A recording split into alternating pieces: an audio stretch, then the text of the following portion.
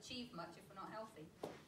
And I see this guy, I've known Ollie for quite a few years now, and I see him running, I see him pumping weights, I see him writing, I see him doing lives. There's nothing this guy doesn't do. So he must be super healthy, because otherwise he wouldn't have the energy to do it, right? So enough from me. I'm going to introduce you to Ollie Matthews, who is a health optimization expert. He calls himself assistant, but we're going to have a word about that. Who is going to talk to you about taking the confusion out of health. So please give Ollie a hand.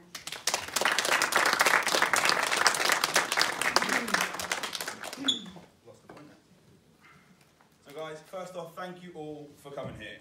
As it's bloody freezing out there, so braving the weather, and as Flavia said, the first month that the price has actually gone up. So I appreciate you guys all coming here. Now, as you can see, we've got the title, How to Take the Confusion Out of Health. In a world where Facebook doesn't let you, because if you try and put an ad on that says health, it throws it straight back at you because it doesn't want the truth spat at you.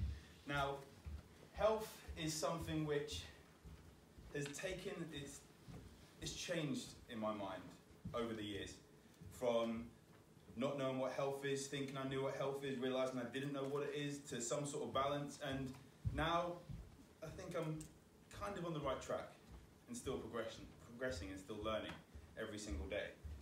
It's kind of where we look at social media and we see how we're supposed to be. We see how other people are. We see one side of the story, but we don't see the whole complete spectrum of what is actually going on behind the scenes when people put pictures of amazing food and that they're eating this food every single day of their life.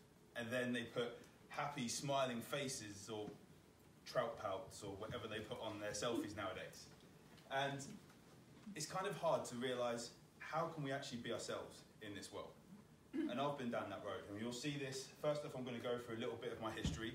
So any of you guys here when I spoke 18 months ago? Anyone? Apart from Flavia? That's good. And my mum. My mum, stepdad, and my wife. It's good to have your support.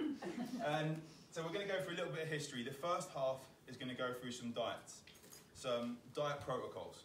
And what I want to pull out of that is that I don't think there's ever one size fits all.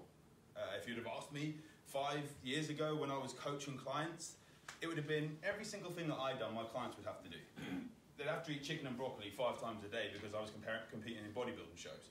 And that's not what's going to get healthy, and I'll go through that. We're going to then go through a little bit of myths, so you can just see that there is some confusion there. And some of the confusion that has actually gone out in the world that people have followed, it isn't necessarily their fault. It isn't your fault if there's been a lesson you've learned, that you've gone down the wrong road for a little while. And then we'll have a break, and then we'll go through the big part, which is stress. In this world, stress seems to be every single place where we look. And 75% of what I do is not telling people what to eat. It's not telling people how to move and how to train and fit it into their schedule. It's simply adding a different perspective on the way we actually manage stress. The first thing we're going to go into is me. You know, just get my ego out there. I'm Ollie, and I've been in this industry. Why is this not happening? There we go. I've been in this industry since 2007, I think I first started working in a gym. And that gym was, you could fit it in this room twice. It was tiny. It had a swimming pool and then a small gym.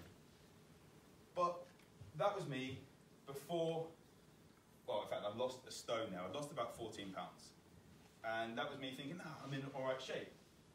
Then there's me here on a bodybuilding stage, in the best physical shape, what it looked like, healthy, where you're in really great shape. You're shredded, you've got veins on top of veins. And there are still people there that absolutely scare you when you go on stage because they just have veins, bulging out of veins on their head. Looking a nice natural tan there, shall we say. And this is me in my element. When it wants to come off. I've got to get closer. That's me with my favourite food, nachos. And it is something here I want you guys to get across, that we can have some sort of balance. We have to work on balance. But what is actually healthy when it comes to our whole entire life? Now, I've been working with clients from professional athletes to general population, entrepreneurs, business guys all around the world. I've had a guy in the Tour de France that I worked with and consulted with a girl in the Olympics for cycling. I've had a guy that won the Ultraman World Championship, the world champion triathlete. Had this guy, Jack Mason, who is a professional MMA fighter. Now, that picture, believe it or not, was 5 weeks, which is why I'm not a massive fan of body transformation pictures, because that is 5 weeks preparing for a fight. He came to me, I've had a fight that I want to accept, I've got 92 kilos, I need to be under 77, I think it was 76.9. 5 weeks to lose 15 kilos. Thanks, Jack. We done it. He said it was the best prep he's had, but I'm like, well, how hard did you push in those other preps? And that's where we see these transformation pictures that don't tell the full story, because that looks amazing. To go from this, which is not exactly really out of shape or anything, it's still in decent shape, to go from really shredded. However, then we've got Kerry here as well, who's another professional fighter. But then we've got people here that, I think I've got to stand here to actually get the signal to the computer. We've got guys like my dad. And when I was working with these athletes, I have a bit of a backstory.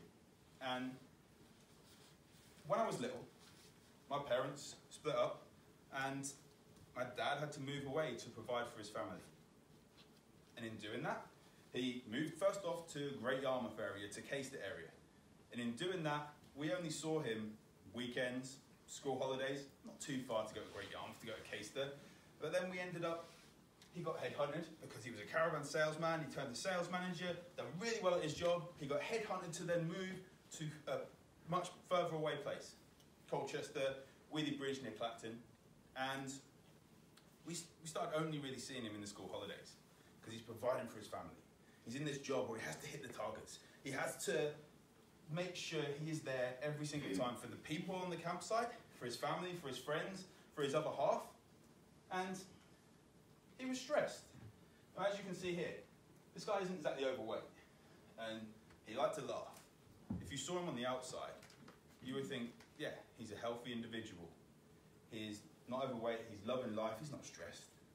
He's working a lot. In fact, I remember Christmas of 2000, we were there on the campsite and he was there with, there was a security guard on the camp, and we get a knock at the door on Christmas Eve. On Christmas Eve, and it was about 9 o'clock, 9:30. So he was still having to do some work on Christmas Eve. And it was stressing us out, or stressing him out. And then he was providing for his family with money. He was sending it over. In fact, on the Monday of this week that I'm going to talk about, he sent a message and said, "Did you get the money?" The text message said, "Did you get the money?" Yes. On the Wednesday, he went into hospital with a migraine. And this is the only way you would know he had some problems with his health, because the migraines that happened were pretty consistent. In fact, migraines ran in our family for quite a bit.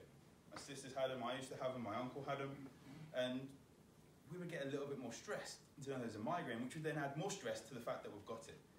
And on the Saturday, July 28th, 2001, my dad passed away. He'd had a stroke, and my family had to make the decision to turn off his life support machine because he was providing for his family. And that stress is something which I didn't get fulfillment in working with athletes.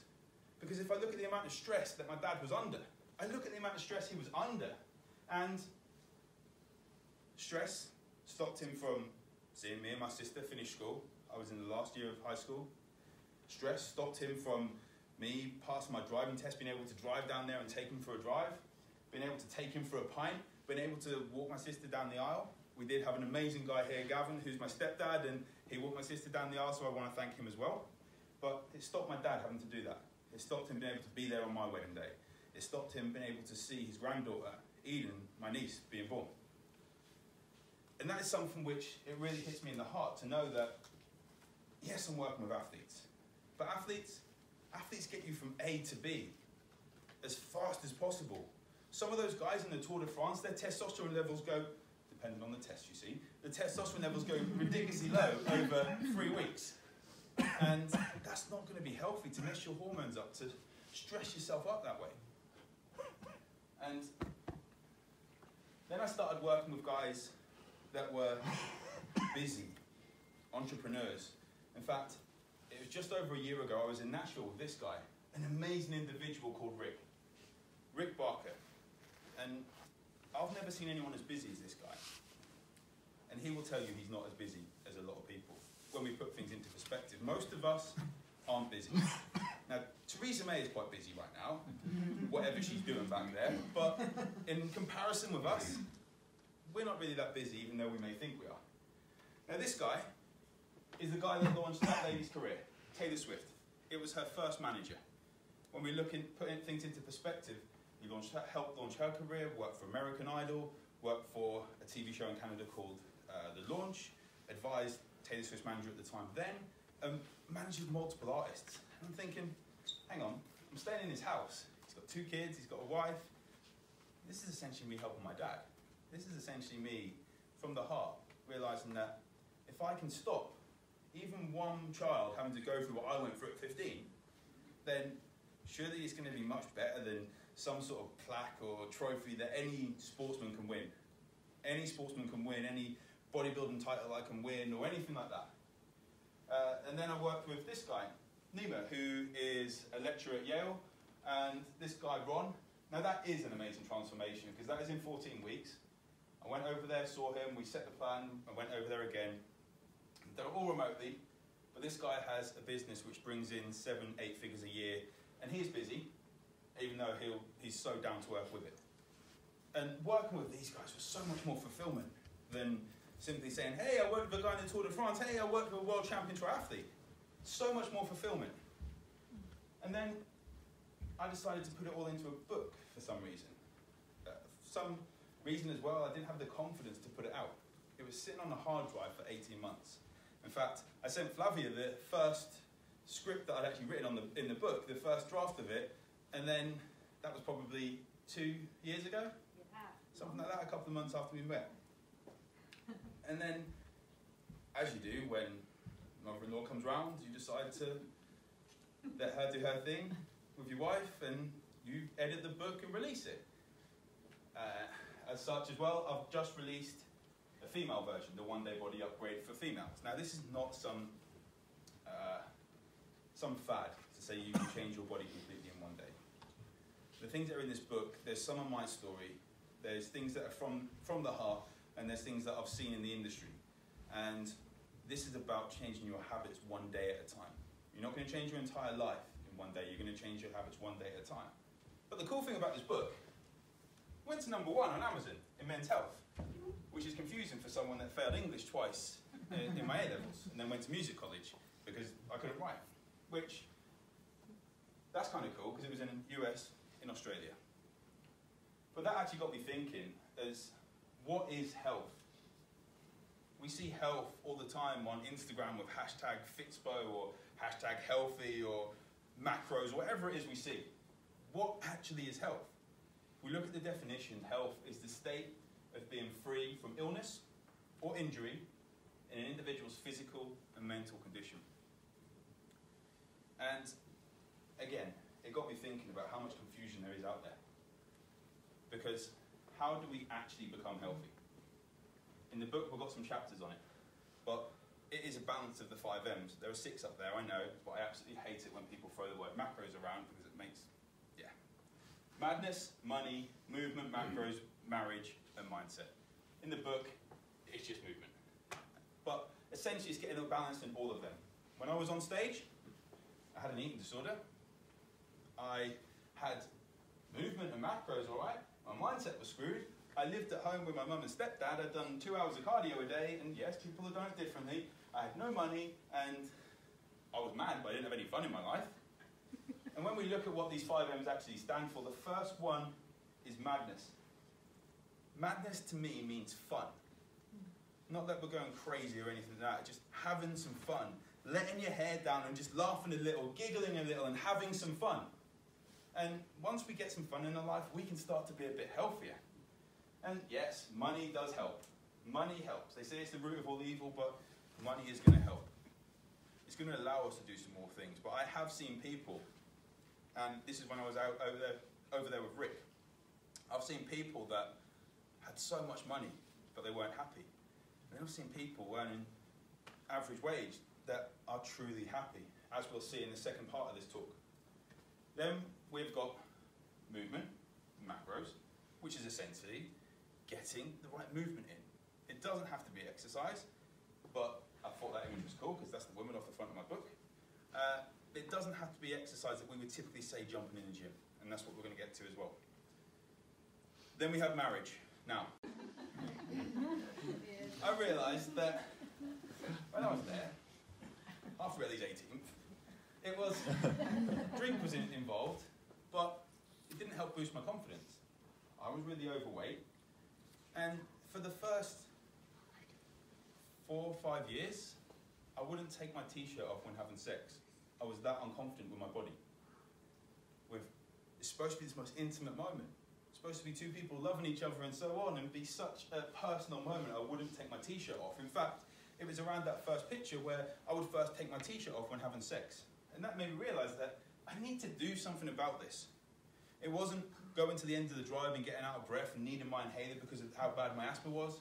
It was the fact that taking my t-shirt off when having sex was just a no-go. I had no confidence in that. In fact, a lot of the times as well, I wouldn't look in the mirror with my t-shirt off because of what I saw staring back at me. And that was my why, as to why I want to do things. And I put a podcast out every week with, we've got Rachel, who's Roger's assistant. Where is Roger? He's not ill again. No, he's taxi service on the Thursday. Okay, doing the important duties. He'll see it anyway. I put a podcast out with my friend, chiropractor Roger Wood, and we were talking about goals a couple of weeks ago. And when it comes to goals, if I'd have looked at that goal as just losing weight, that goal wouldn't have been fulfilling. That goal wouldn't have been why I wanted to do something, because people say a goal is to lose weight, a goal is to put on weight, put on muscle. But no one wants to lose weight. Nobody wants to lose weight when they say they want to lose weight. There's an underlying reason as to why they want to lose weight. Whether that's to build your confidence up, whether that's to do a presentation and not be completely bloated and round your face, whether that's just to be able to have more energy for your family, be more present, have more sex because your libido is higher. Libido, not libido. Because your libido is higher. Laura was thinking about that and then was about to pick it out. Oh, you said libido, not libido. Because your libido is higher. And once you find out that why, and I say to clients is, why do you want this result? Why? Why? Why? And we actually go through 5 whys as to why they want to dive deeper and deeper in. And yes, I've had people cry because they've really hit an emotional part of where they want to go. And that is when we know we've actually hit the right why. And once people do that, writing it up on the fridge or wherever it is in a private place where you want to have it, people know they're doing it for the right reasons. So when it comes to why you do things, just ask yourself a little bit more. Why am I doing this? Why am I doing that? And we have to make sure that certain things are taken into account when it comes to your plans, essentially. What is actually going to work for you? And this is where a lot of people go and they see it work for someone else. It would have been what I would have done with a client years ago, just saying, this is working for me, it's going to work for you. Or this is work for them, it's going to work for you. You need to do this training, you need to do that training. But what is going to work for you? It needs to be able to fit your schedule. Don't set yourself up to do 5 sessions a week if you can only make 2. I would rather someone start on the minimum, the bare minimum of what they can do and build up. It's what we call success stackers. Once we get successful, we can build on that success. If you start off with 5 and you only get 3, you're going to be annoyed because you failed essentially on that first week and then your goals start slipping away. What is going to fit your relationships? And this comes down to it as well, is that if I was thinking about doing another bodybuilding show, and it's no way going to happen in my near future, because I love nachos too much, but I would have to have a discussion with my wife and say, look, these 12, 16, 20 weeks, whatever it is, are going to be a little bit stricter than normal, or discussing your goals of what is not just going to work for you. If you've got a family, how are you going to have family time there as well as going to the gym and sorting your food out? Because it's boring taking chicken and broccoli to the cinema on a first date, because I've done it. Luckily, it wasn't with Laura, even though she says she's done it now. I've done it before, but didn't have a second date because I'm now married to Laura. Then it needs to fit your preferences. There are so many ways you can work out. There are so many different food types, so many different foods, different methods of dieting. That if you start something and you don't like it, don't bloody do it. It's as simple as that. If you don't like doing heavy squats, don't do heavy squats. However, just realise that some of the things that might be in your goals, if you want to become Eddie Hall and be world's strongest man, you're probably going to have to do some heady squats. That's a mix. It's probably going to have to do some heavy squats. And also your health history. Yes, we do want to improve health. Yes, I'm a massive believer that any cell in the human body can be regenerated. But we have to take into account your history, not start you in the deep end if you can't even tread water in the shallow end. We have to make sure we build up from there. And also moderation.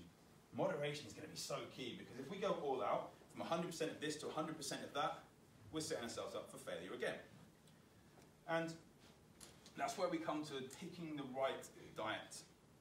Picking the right diet. I'm only going to go through 4 here, and I've tried 3 out of the 4. Odd days of the 4th one. You'll be able to guess which one it is once I've actually gone through them. But the first one is the ketogenic diet. Now, there are some benefits of all of these diets. The first one with ketogenic dieting is that you're going to have quick weight loss. But that is weight. It's not necessarily fat loss. Because in your body, we have sugar stores, glycogen stores. It goes into our muscles. It gives us energy. It helps fuel the brain. But when we have glycogen go into our muscles, every 1 gram of carbohydrates, glycogen that goes into the muscles, takes in 3 to 4 grams of water. Now, we go ketogenic. We take carbohydrates out, essentially. It's low protein or moderate protein, high fat, very low carbs. And we take that water out at the same time as taking those carbohydrates out. And what happens? We see people drop 10, 15 pounds in a week. Amazing. Next week they drop 2 and wonder what have they done wrong. What has happened? All that water has been drawn out. All that water has been drawn out by taking those carbohydrates out. We're then kind of stuck as to where do we go next. And then it's the true loss that comes from being in a caloric deficit. Is there going to be a time when a ketogenic diet is great? Yeah. If you're really overweight, got a lot to lose, it could be good to kickstart you. We'll get down to the negatives in a minute. It can help lower blood pressure. It can help suppress your appetite. Because protein, fats, they're very satiating. And it can help regulate your hormones. However, it is very unsustainable for the general population. People like yourselves, people like me. Because when you actually go out to eat, especially in Norwich, it's better in America, it's okay in London, there's actually ketogenic restaurants now, it's getting better, just like gluten-free was really hard to actually go out and have gluten-free diet before. But there are some restaurants which cater for it. However, if you want to go out and have a social life, then it's very unsustainable for the general population. If you are very on top of things and you know exactly what is going on and you be really anal about your diet, then yeah, you could be able to do it. Some people will do it. It can, or it does require an adaptation period where your body will essentially go over to start burning fats. There is a debate on whether your body will burn it more effectively.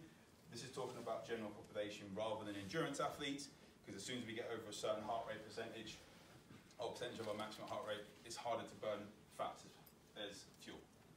But you get very irregular, and to be fair, most of the population thinks that going to the toilet once every 2-3 days is quite normal. It's not. So once every day, twice every day is much more normal. It can cause high cholesterol, and don't go on a first date when you're in a ketogenic state unless they're ketogenic as well, because your breath smells a little bit. Can I ask, Ollie, what is a ketogenic diet? I've heard of it, I have no idea what it's basically where you take the carbohydrates away and your body has to switch its fuel source from glycogen to fats, which is ketones. Yeah. Essentially, they're in your bloodstream, and it has to build them up in order to actually function. Now, what it does in the long term, it then converts those ketones into a usable energy form, which is glycogen anyway. Oh, okay. In the long term. So you take all the carbs out? Yeah, but then it ends up converting them into carbs for energy, but in a different form with less the health factors like that. And it takes a while to actually do that. Now, in that 2 weeks, if it's 2 weeks, you might be longer, it might be shorter, you're probably going to be very low on energy, you're going to be dehydrated, very irritable, and it's not the nicest person to be around when you do that. Oh, we're on this side now. And this one is the vegan diet. And with this diet, again, you can get quick weight loss, usually because you take out the meat, you put in vegetables, and it's higher fibre rather than having the meat in there. You end up having lower calories. Again, you pull some of the water out because you end up having more fibrous carbs rather than the starchy carbs without even realising a lot of the time. Environmentally, it's technically sustainable unless you have that little field mouse that's in the field, in its nest, trying to provide for its kids, and that massive field over there, full of lettuces and full of loads of spinach and things like that, the combine harvesters come along, the mouse has come along to get that food, it's had its head chopped off. It's not very sustainable when those little mice are actually dying in their nest. It's just not cool. I don't think there's any studies to prove that one. You get high antioxidant levels, which is great because it helps fight free radicals, it helps boost your immune system and so on. Now, there are negatives with this.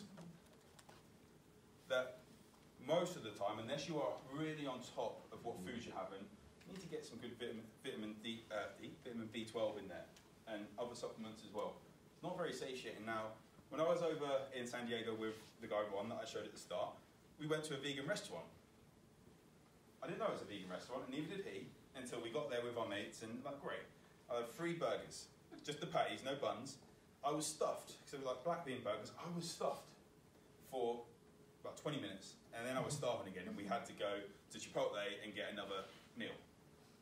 Now, on top of that, we both stunk out the hotel room that night, because it was quite hard to digest that protein, the amount that we had. And you'll probably find when you get legumes, when you get loads of beans and things like that, that it's harder to digest that protein. Therefore, you might end up having to take more digestive supplements and so on. Now, the next one is going to be, I should have put it that side, there's a massive burger behind there, intermittent fasting. And now this is essentially which you'll eat in a certain window. It's becoming more and more popular. I'm not talking about fasting for days on end and so on. I'm just talking about intermittent fasting. You have a window of eating. Usually you do something like 16 hours of fasting, 8 hours of eating. Or some people do 20 hours of fasting, 4 hours of eating. Now, it's good because if you're sleeping for 8, 9 hours, you fasting when you sleep. You stop eating a couple of hours before bed. You're not hungry. You start eating 2, 3 hours after you wake up, which essentially is just skipping breakfast that way. Now, intermittent fasting does have good benefits for gut health. There are studies that show that our bacteria, those little people, I was going to say men there, but those little things that are in there, I didn't want to be sexist at all, the good bacteria help get regenerated when have an intermittent fasting diet. When there's periods of no food in there, or the food is digesting through the digestive tract. It allows you to have bigger meals. Great. But that can also be a drawback as well, because if you can't digest the food and you have a massive meal, you've got a lot to digest at once. However, if you're busy in the morning and you go through lunch and you go up to the evening and you want to eat at a restaurant because you've got a big schedule, then great. You can eat out, you can have chips, you can have a burger. It's still essentially going to be a calorie deficit, which is going to be the big thing here. Can help promote fat loss. There was a study that showed, and if anyone wants to know these studies as well, just drop me a message afterwards on Facebook and I can find them as well in my files. I should have actually posted them down the bottom, but they can help promote fat loss. There was a study that actually showed that same population, now I don't know who funded the study, so I'm going to put that in there, but I don't think it was for supplements. One population had a certain amount of calories, the other population had the same calories. One spread their food out through the day, one just had an intermittent fasting window of 8 hours. Now, the one that spread their food out throughout the day did lose weight. The one that intermittent fasted lost more fat. They lost weight, pretty similar, but lost more fat when they'd done the actual tests, which is interesting to see, and it can aid brain function, which a lot of people do seem to promote as a benefit, especially in the worlds which I've run in, we've been in entrepreneur masterminds and things like that. However, a lot of those guys are also using different nootropics and other stimulants in order to help them with their brain function and productivity, which can be another benefit as well, if that's what you like doing. The negatives is that if you are highly active, if you're an athlete and you go and train in the morning, you do 2-3 hours of brick sessions if you're a triathlete, then you don't eat until later on. You could have some sort of hormonal imbalance, not just 1 session or 2 sessions, but doing it quite a long time over time. And again, if you are in an eating window and it stops at 8 o'clock, but someone's booked a meal for 9 o'clock, then it could have a social impact. The last one is the macros and counting calories. There are benefits. You get a very high flexibility of foods. Now, macro counting is something which you will go on an app, something like MyFitnessPal or Mike's Macros, and it's become a massive popularity today because people see a calorie as just a calorie, which essentially for weight loss it is, but we need to take stress and the amount of stress that has in your food as well. It has a high flexibility of food. You log it in, you can have what you want. You have a certain calorie deficit, and it's a great place to start before we go into the food quality, getting your nutrient bases covered. And it can suit a lot of lifestyles, especially if you're busy, a lot of traveling, if you're going to airports, if you're going to service stations, all these things actually get benefit from being able to count your calories. MyFitnessPal, you just bleep your barcode and it finds it. Some people haven't put them in, right, which is annoying because you end up thinking, oh, I've had no carbs, but all you've had is rice cakes during the day or something. Like, something's not right here. It's great for social people and easy to manage around travel. Now, the bad things are that if there's a history of eating disorders that you hadn't got sorted out like myself, then you can have trigger foods. Mine used to be peanut butter, which is so nice. Off the spoon, with a big tub. And it used to be that you just couldn't stop. So you started getting it in there and you couldn't just stop at 1 teaspoon, you end up having ice cream scoops or serving spoons. Those were the days. And you can overeat very easily. And also, potentially, a lower nutrient content because you're just counting calories. And they'll count macros as well, the amount of proteins, fats, and carbohydrates. But when we look at the micronutrients, how many vitamins and minerals are in there, we need to cover a certain baseline on there. And then it brings me to this one, which I saw on Instagram a couple of weeks ago. We're going to call it Thinning World, for advertising by copyright. Can I stop you for a minute, Ollie? Trigger foods. Yep.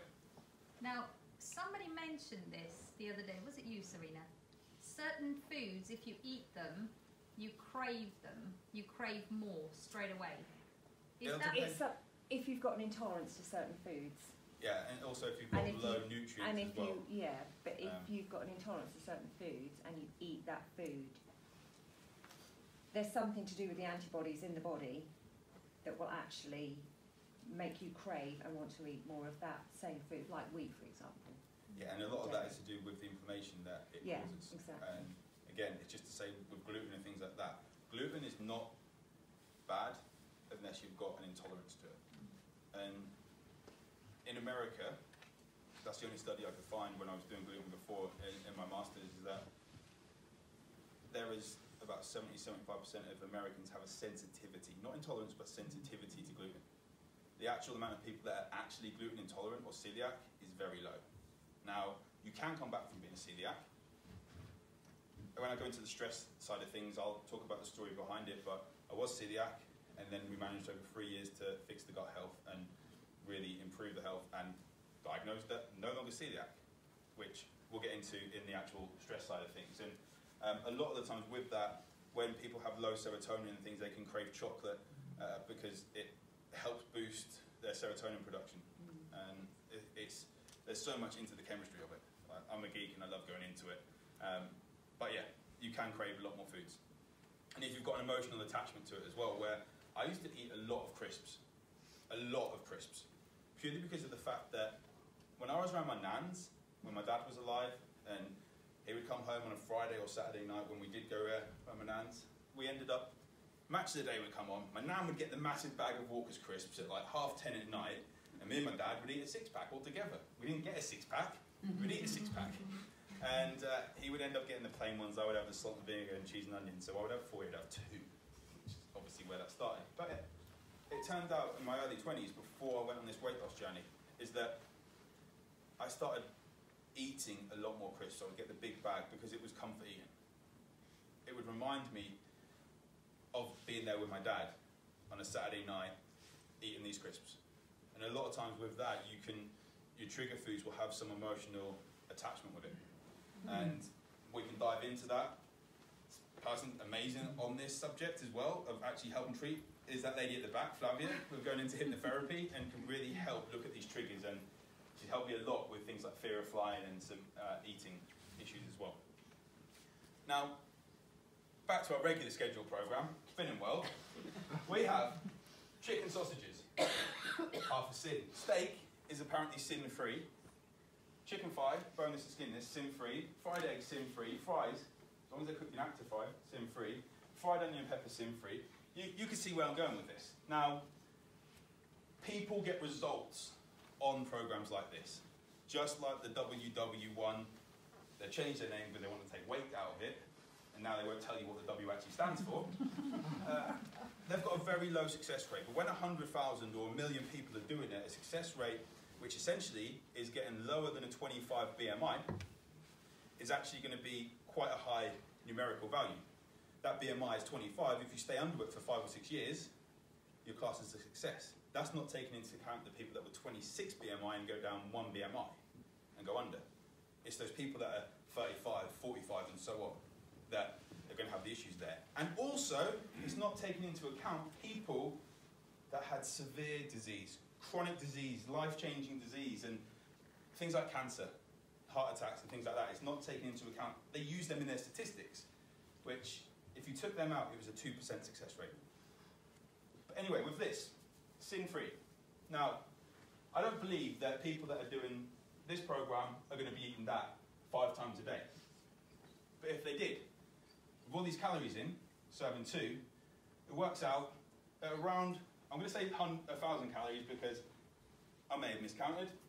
Looking at these, looking at the rough amounts, it's about 1,400, well, let's say 1,000 calories. Now, there was around 5 to 15 sins per day, depending on the program you're on, your activity levels and so on, which would mean that if a woman gets around 1,500, a man gets around 2,000 calories, based on doing no activity at all and what the recommended guidelines, not where your hormonal status is or anything like that, you'll be overeating 3 times the amount you need by having a 1 sin meal like that.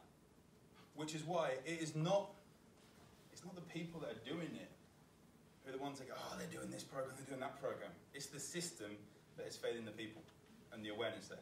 Because people are trying. People are trying. It's not their fault that a mother like yogurt used to be sin-free and now it's 1 sin or whatever it is, even though it has exactly the same amount of calories in. I overheard someone at the gym that I go to and she said, oh, I put on 1 pound this week. And it was the same week that she'd actually started counting Mother Light yogurts or something. She used to have like 6 or 7 yogurts. Now let's say they were 100 calories each. That's 600-700 calories. With a meal being 400-500 calories for a big meal, that's a full meal extra you could have rather than those Mother Light yogurts. Now, that's just getting some awareness in there. And here's the thing, is that when we go to start our diet, when we go to start our nutrition plan or anything like that, we treat it like buying a lottery ticket. And with that, it's essentially, when you get a lottery ticket, you scribble your numbers, or you used to scribble your numbers down. I don't know what my numbers are now, they're just in an app. But I remember when you used to get some sort of ticket like that, you'd scribble it down, they'd put it through the machine, and you'd be thinking, oh, what would I buy with this? What would I buy with this? Get this house, get that yacht, pay out my mum's mortgage, and buy a car, and all this stuff. And then you go out of the shop and completely forget about it. We don't go in, we think we're going to start it, but we don't believe we're going to actually win. We don't believe we're going to get that £1 million or £2 million, whatever it is. We don't believe we're going to finish this diet, this nutrition plan. And we're talking about sustainability here over the long term, which is one reason, I don't know why I keep saying diet, I don't like the word, we'll keep it in for now. And once we start actually believing, once we have some self-belief over our diet working, over our plans working, once we believe in ourselves, we will start to see more and more results. Now, there are myths, and unicorns being one of them, but these myths are going to be essentially things like carbohydrates are going to make you fat. I have a lot of nachos. That's so annoying that restaurant isn't there anymore in Wroxham. But carbohydrates don't make you fat. Eating too many calories makes you fat. Some people don't eat carbohydrates for so long, and they see their weight, and they say carbohydrates make them bloated. No, because they've just put carbohydrates back in their diet. What's happened? Water has come back in. They may have more energy, they may feel better, they're more focused, and they feel amazing, but they're put on weight. Carbohydrates don't make you fat. Now, you don't need to go on a detox. You don't need to blend all this stuff up. It can help, but first off, before we go into all this, let's just stop eating so much crap. Literally, our body will detox itself if we let it. Unless you've got some problems with your vital organs, your body will detox itself over time. Now, it regenerates your skin and your hair every 35 or so days, roughly. So why can't we let it do the same with food? Why do we have to keep giving it a detox tea, a slim tea, and then run to the toilet and realise there's no toilet paper there or something? It's just, why do we do it? Doesn't make sense. The body is designed to detox itself naturally. We could help it with some lemon water, some lime water. It has a thing in it called D-limonene, which helps the detoxification process. It helps it. But it is essentially going to do it over time if we stop eating so much rubbish. Then also, after 6 p.m, you gain weight, which is confusing when you go into different time zones and the body is completely confused as to when it's 6 p.m. Should I just put on weight? Should I not put on weight? Calories are going to mean you put on weight. Remember, I'm basing this more on weight than just fat loss or anything like that. Calories are going to make you put on weight. There is a study, and a very good book with Dr. Rangan Chatterjee is The Stress Solution, which I absolutely love. And he's talking about with eating before bed. If you stop eating 2-3 hours before bed, then there are studies that show your digestive health is better. Your sleep is better, which means your stress levels help to get lowered, which means you have a better chance of your body letting go of fat and actually losing it, rather than being in this really high stress state. The next one that goes on is that no pain, no gain. Now, I used to be really into this beast mode and stuff like that. There is a time and a place, but for the average population, we don't need to train as hard to the point that we're going to just not be able to walk or sit down on the toilet for 4 or 5 days. If it makes you not want to go to the gym the next day, maybe you pushed a little hard. I used to be that trainer that was there and pushing people in squats and think, yes, this is amazing. They can't walk down the stairs. And then wonder why my clients didn't come back. Now, we have to be wanting to do the exercise. If you are doing a bodybuilding show, then great. You're going to push a little bit harder. If you're doing a powerlifting show, if you've got an event or something like that, or like Jack with his mixed martial arts, he's going to have to push harder during that time for a certain time period. If you really want to get those results, but we're talking about general population here. And also, weigh yourself daily. That's one way, unless you're going to take an average of this. If you're like I used to be, you get the scales out, right in the middle, and first off you say, hi love, how's it going? I feel amazing today, great, I'm going to have such a great day. You get there, the scales there, right in front of you. Take everything off. Not going to do it here. And you get on the scales. Shit, I put on a pound. And then it's just ruined your whole entire day. And then with that, it's just weight. It's a number that is pulling you down to gravity. It's a relationship between you and gravity. Also, alcohol makes you fat. Good old comment. Alcohol doesn't make you fat. It can help stress you out. It can lower your sleep quality, which can attribute to high fat levels and inflammation and so on. And drunk calories. When I was in music college, UK Pizza knew our order before we actually answered, and that's when I realised I had a problem. So cheesy chips, chili burger, great. Didn't do nachos for takeaway. But that's when you know that those drunk calories that you're not going to remember, your actual willpower will lower a little bit with alcohol. And awareness is key in that matter. So we know that awareness is key. Now, with that, we go to our office. People have put nuts or Maltesers or Smarties or whatever it is in the office. I haven't been in an office for so long with that. When I was there working in Aviva, I had mini eggs and so on, and you eat them without even realising. Just like when you go in the cinema, no food is there to actually be conscious about eating. You pick up the product, you pick up the bite size. We know what we're doing when we're picking up that donut and we're aware of it, tracking it, you can be aware of it even more. As soon as you're aware of it, as soon as you add something into the mix as to why we want to track it, then we're going to actually get some better results. This one is probably, I hate wine. Can't stand the taste of it. We were at an event the other week and we had to toast, and it was, in fact, at our wedding when we done it with Prosecco, I had to spit it back in the glass. It's horrible. But a lot of people like wine. And this is another thing we spoke about on the podcast. And wine, people say having a glass every night going to help de-stress me. Some people say it's good for health. Now, binge drinking is a lot more common than we think, because people have a glass every night. People then end up that they're going out on a Friday night having 2 or 3 glasses. Before they know it, they've finished the bottle, and Then come Saturday or Sunday, they'll have a couple of glasses with lunch, and then finish the bottles there, and they've had 6-7 bottles a week to themselves, without even realising, without having that awareness. That is essentially going to be binge drinking. Would you actually put 7 bottles and drink them all at once? No. And every now and then, great, awareness, moderation, key. And this is the last one, is that we have this voice in our head. Our voice in our head, which I'm going to call it the inner venom. I love that film, love superhero films, funnily enough, and this voice, we're walking past something and it just says, eat me. You know, what? I want food, and we need to be able to control that. Well, The more we if can Tom listen to Hardy that voice. says that, Pardon? if Tom Hardy says that, how do you expect us to have any self-awareness? But Tom Hardy doesn't. This thing here, Venom says it. But this is where we have to listen to that voice in our heads and actually realise, is it something we really want? And if you want it, cool. If you're intolerant to gluten and you want a bit of cake that has gluten in, be prepared. You might feel rubbish for the next 2-3 days. If you're really that sensitive to it, you'll know you don't want to. You don't want to feel that bad.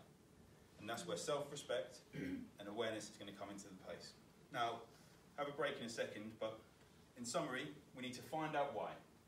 Find why we're doing things. We need to find which food is going to work for you, what method of nutrition, and that goes the same with training as well. Find out what exercise is going to work. We need to have fun. Have fun. If you don't like, I was doing a podcast in he's a guy off the program Hunted, doing a podcast in his living room, and I want to lose some weight. I'm going past 50, and like, well, don't just go to the gym and see what the trainer wants you to do. If you don't like going to the gym, don't go to the gym. Have fun. If you like walking in nature, go and have fun. If you like catching fugitives like he do, maybe doesn't do it from, that's proper Norfolk that, like he do. Maybe don't do it from the office and actually go out on the road. Now, also, awareness is going to get you far, and accountability is going to be the big thing that is going to allow you to get success. That isn't necessarily hiring a coach.